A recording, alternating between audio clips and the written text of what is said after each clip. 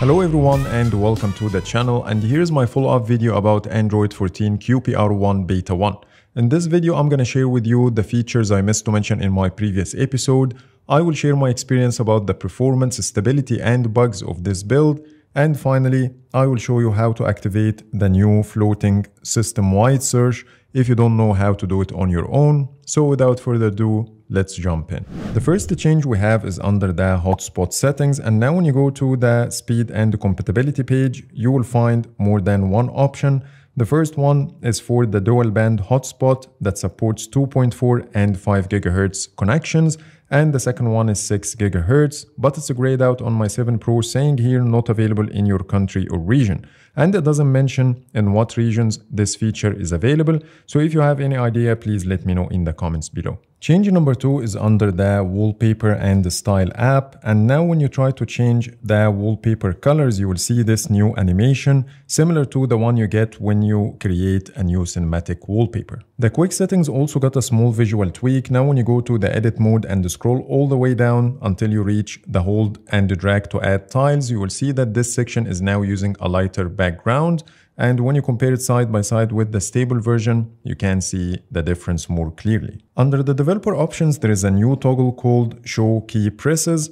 And once you activate this toggle, every time you press any of the physical keys, you will get this visual feedback at the bottom right corner, which might be useful for the developers. Now let's talk about the new floating system-wide search before showing you how you can activate it using an ADB command. And the first thing I noticed, when you tap and hold on it and then release your finger, it will give you the ability to paste whatever you have in your clipboard, which never been the case before. So here's the stable version on my Pixel 6 Pro, and when I tap and hold on the search bar, nothing happens, and also you get a nice haptic feedback when you do this new gesture. And I also spotted a bug after activating the new floating system-wide search that you need to be aware of before activating yours.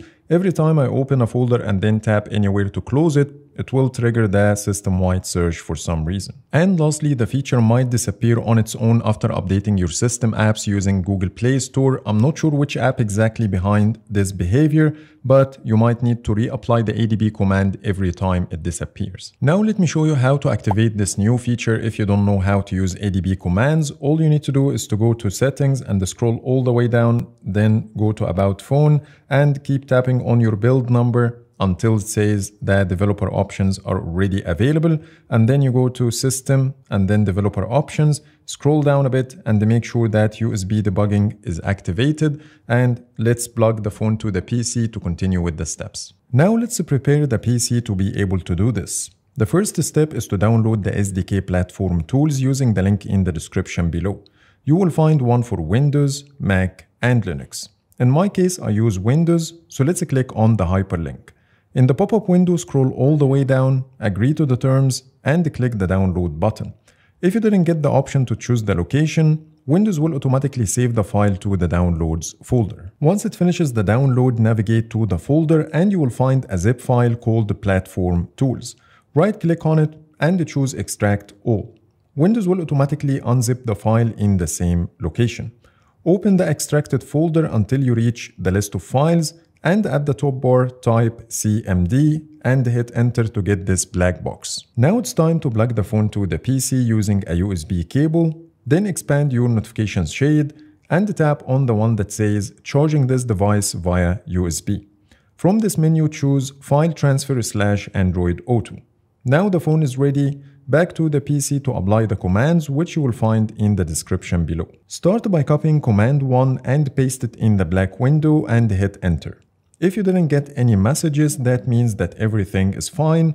But if this is your first time to do this, you might get a pop-up on your phone's screen to allow access to the PC, which you need to do first and then apply the command again. Now let's copy the second command to the black window and hit enter, and you are good to go. Now let's talk about my experience with this build in terms of performance and stability. In my case, everything is working flawlessly without any slowdowns or issues. All the animations are solid, no problems. So in my case, everything went fine. And when it comes to the bugs, I didn't face any major bugs that stopped me from using the Pixel 7 Pro normally.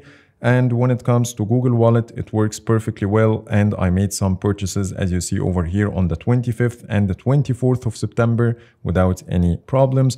But your experience might vary based on which model you're using, but in my case, everything went great. And when it comes to the battery life, it's about the same as Android 14 Beta 5.3. I'm getting 5 hours of screen on time when I use the phone mainly on cellular data and the rest of the day on Wi-Fi.